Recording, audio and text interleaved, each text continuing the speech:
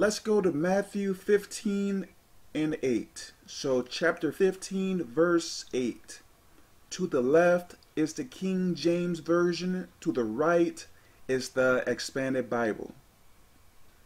This people draweth nigh unto me with their mouth, and honoreth me with their lips, but their heart is far from me. So what is this saying here?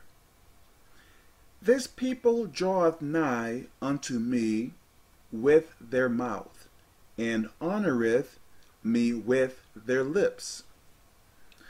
So for an example, thank you, Jesus. Hallelujah. Amen. God, I will do everything for you. I am never going to sin anymore. I am a changed person. You are honoring God with your lips, with those words. Let's continue. But their heart is far from me. So what does that mean there? You are not following God's rules and regulations. You are saying all of those good things. You are saying very good testimonies. You are praising God so well with your words, but when it comes down to actually living that type of life, you are not about that life. You are not doing what the Bible is telling you to do. So you are only speaking a very good game, but you are not living what you are speaking. It makes me think of the Pharisees, where the Pharisees were really intelligent. They were very, very smart. They knew the law of Moses, but they were corrupt. They were sinners. And how can you teach anyone? How can you show anyone the way when you are corrupt? Yes, you have head knowledge, but what good is your head knowledge if your life does not display how God wants us to live? We are supposed to be the salt of the world. If we are only about words and not about that life, how can we change people? How can we have a major or place a major effect or affect this world? How can we?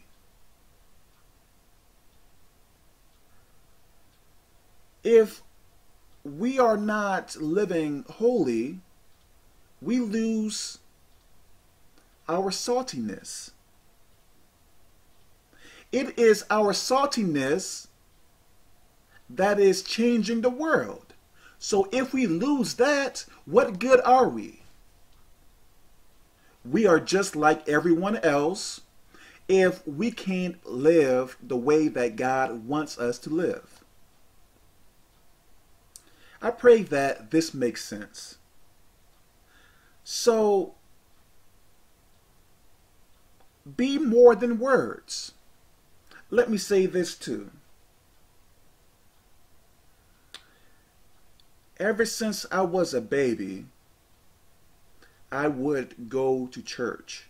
Now, there was a period of time where I was not going to church as much or at all. Then I started to come back to church. Anyways, I started to notice the loudest people in church. Hallelujah! Amen! Thank you, Jesus! the ones that would dance all around the church, the ones that would give excellent testimonies, I would find out that those are the people who struggled or struggles in sin. Why do I say that? They are more concerned with their outward image.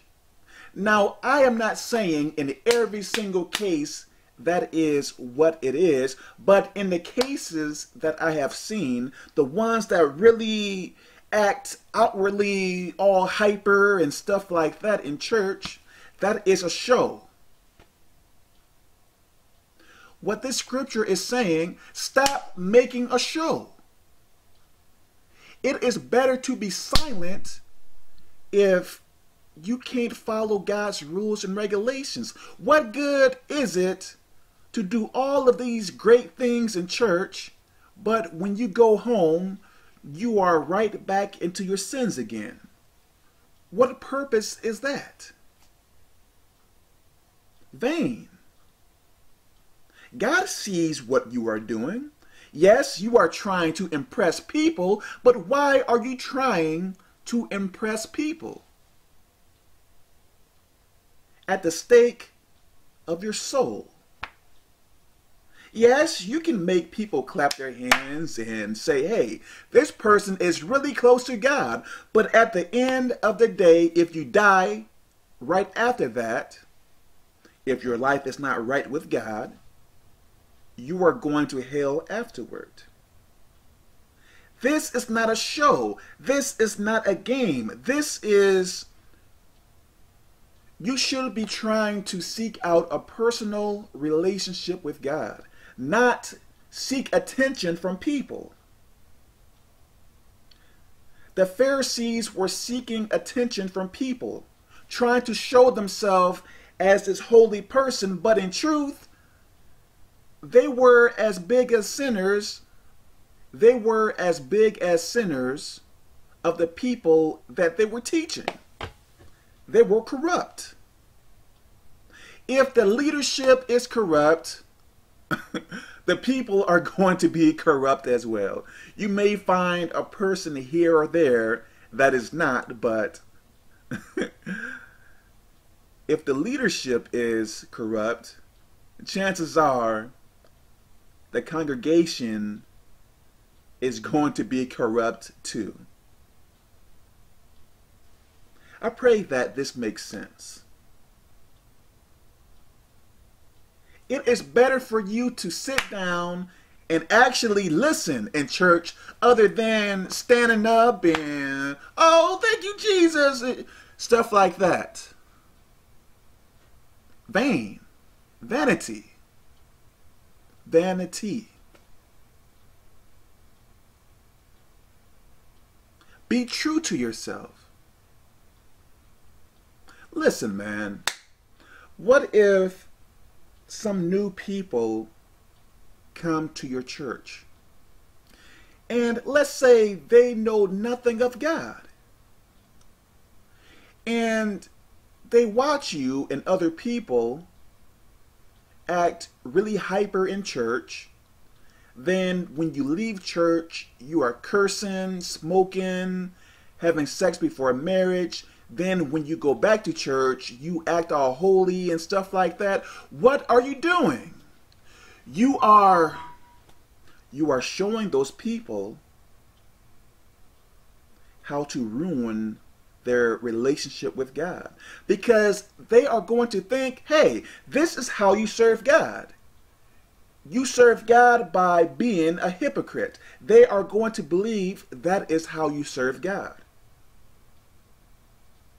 And you are going to send many people to hell. The largest part of your ministry is the way that you live your life.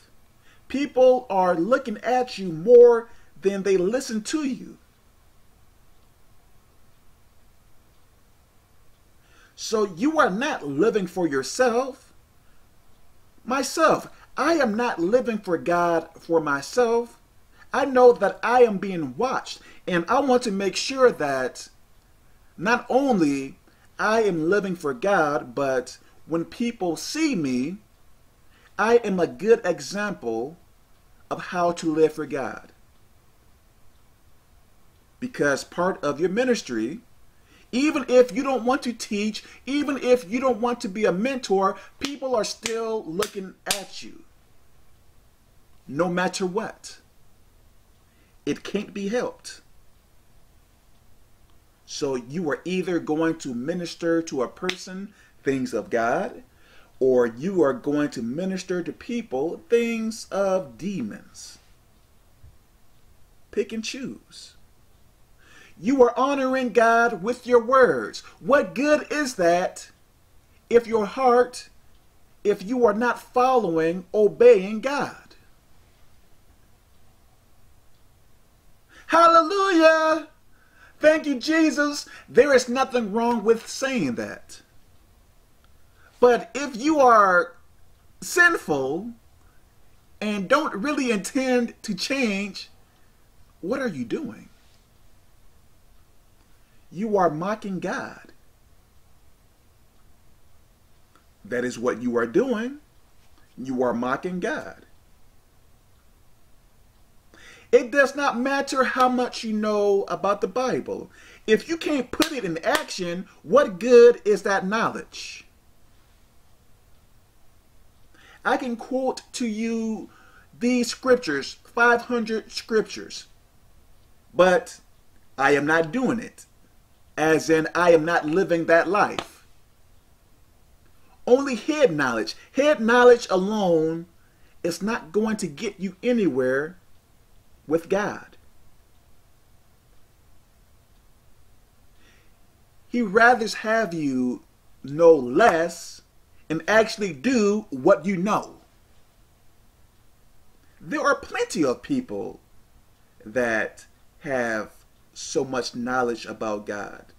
The Pharisees were really smart too, but they were corrupt.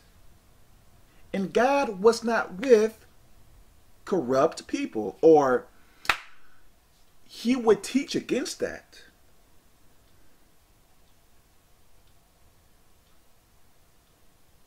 So I pray that this makes sense. Be a doer of the word, not just a hearer, not just a speaker, but a doer. Make sense? I pray that it does. God bless.